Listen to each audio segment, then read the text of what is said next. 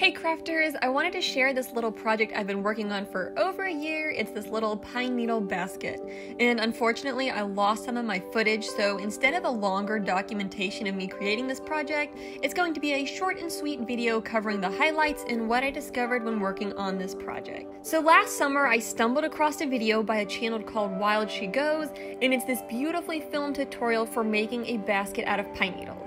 Be sure to check out that video for the full tutorial, and I've linked that in the description. After gathering and prepping my pine needles, I started to sew my little basket. I think that starting the bottom of the basket is the second hardest part of the entire process, with the lid handle being the most challenging part. My basket definitely ended up a little more oval than round, and my stitches weren't particularly even, but it was neat seeing the basket start to take shape. I also discovered it took a lot more pine needles than I expected, and part of that is because I pulled the cap off the end of the needle clusters, and sometimes when I did that, the needles separated. So when that was the case, I didn't use those needles because it was too challenging to feed a single pine needle through the straw gauge. So that got rid of a chunk of the pine needles that I'd gathered, but even so, what I ended up using was a good bit of pine needles. Another thing that surprised me with this project is how challenging it could be to get the metal sewing needle through the pine needle bundle. Because the pine needles were damp, they were pliable and soft, so naturally I expected it wouldn't be too bad to sew the stitches. But I found it was a bit tricky at times, and I even enlisted the help of a thimble to save my poor little fingers. But with time, the stitching got a bit easier. What I discovered overall with this project is that it's actually pretty simple to make a pine needle basket, but fairly difficult to make a pine needle basket well. The process itself is straightforward. Bundle pine needles together, stitch around in a circle. But making the stitches even, keeping the pine needle bundle the same size, putting the same amount of tension on each stitch, all these things play into the final results, and they take a bit more time and practice to develop than this one basket required of me. Unfortunately, my first attempt at this basket did not go very well. I have seasonal allergies, which where I live basically means if it's a season, I'm having problems with my allergies. And these pine needles were no exception, and it quickly became difficult to work on this project inside. So I set the project aside for a few days until the weather was nice enough that I could work on it outside, but I forgot to put it in the fridge.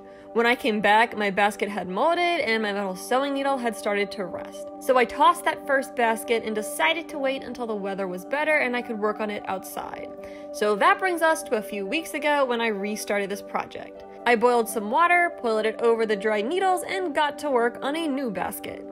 At this point, I decided to go a bit smaller with my basket because the first one I spent a lot of time on, but even so, this basket took me 5 hours across 3 days to complete the basket and the lid.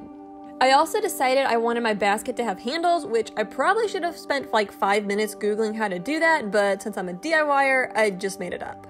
I wrapped around a section like I did at the start of the basket, curved it outward, and tacked it down a few stitches over.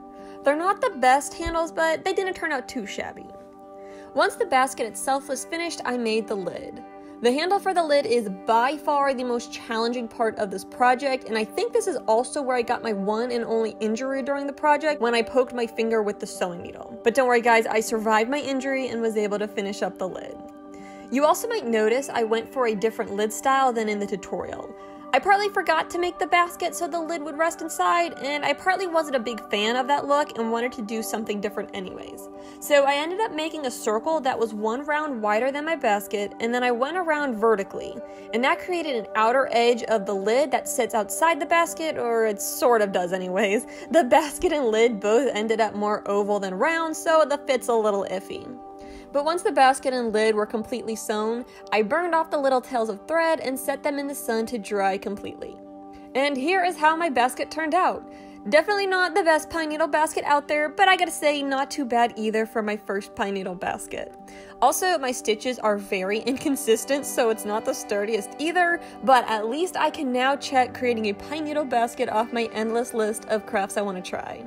I'd love to hear if you try making your own pine needle basket, so be sure to tag me on Instagram if you do so I can see your amazing creations. Y'all are seriously so talented and I love seeing what you guys make. And of course, if you have any questions about the process, I would definitely go check out the tutorial from Wild She Goes. It covers basically everything you need to know to get started, as well as pointers and tips along the way, and it's just a beautifully filmed video to watch. But anyways, thanks for watching my attempt to make a pine needle basket, and happy crafting!